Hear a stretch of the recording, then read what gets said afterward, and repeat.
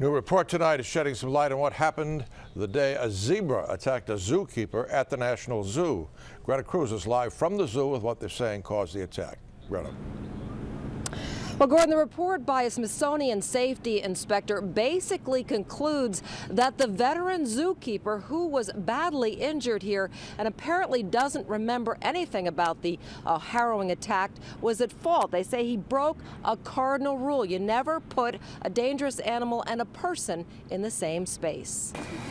Human error, the report concluded, and not any physical problem with the enclosure, led to the November 18th attack of a zookeeper by a 900-pound zebra named Gamu. Where the zebra was supposed to be in his stall, the gates between where the zebra was and where the keeper were working were unlocked, and that is a breach of protocol. The zookeeper was seriously hurt, finally rescued by another worker.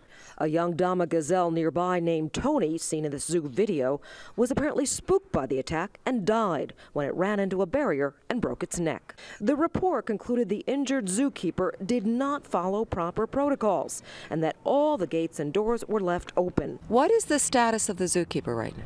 I can't comment on that, unfortunately. HIPAA regulations prevent me from commenting. She did say he was a veteran with decades of experience. So he would have known the rules.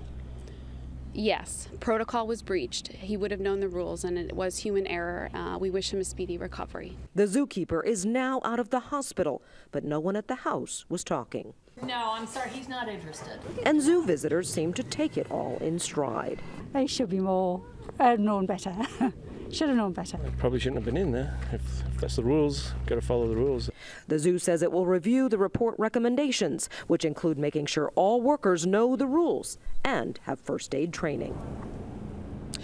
Now, the report also said that there were 2 other animal incidents in recent years that were not reported. One involved a zebra in the wrong place, another 2 animals that were put together that shouldn't have been. But however, the zoo responds they didn't need to report those because nobody was hurt and it was a matter of performance issue and not a safety issue. I should also mention that Gamu the zebra is back on public exhibit. Live at the National Zoo, Greta Cruz, ABC 7 News.